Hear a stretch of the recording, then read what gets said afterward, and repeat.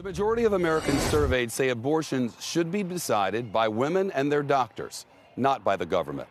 That's according to a new Washington Post and ABC News poll.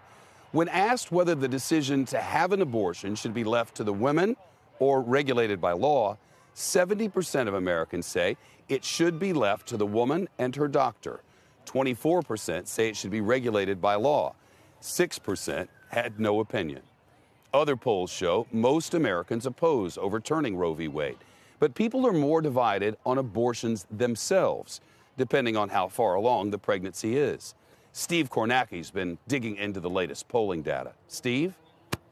All right, Shep. Well, when you ask about Roe v. Wade itself and whether that decision by the Supreme Court ought to be overturned, this is what you find in polling. Very consistently, you find strong opposition. The most recent Gallup poll, nearly 60% opposed to overturning Roe. Only 32% say they support overturning Roe. And yet, public attitudes on the subject of abortion are a little bit more complicated than these numbers might make you think. Let's take a look at it this way. Here's some Associated Press polling from within the last year.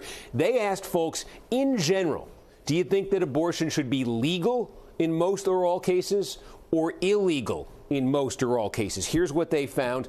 Majority, 56%, saying it should be legal in most or all cases, 43% saying illegal. But then break it down by trimester, and here you see some pretty big disparities. Let's start with the first trimester. More than 60% do believe abortion should be legal in most or all cases during the first 3 months of a pregnancy. Move it along, though, to the second trimester, and look at this. Suddenly now, you've got about 2/3 of Americans who say abortion in the second trimester should be mostly or all illegal. And then ask about the third trimester, and here you've got only 19% who say abortion should be legal in most or all cases. Then 80% believe it should be outlawed in most or all cases. So there is broad opposition to the idea of overturning Roe, but when you ask about specific points of the pregnancy, there is a wide range of opinion on what abortion law should be, Shep.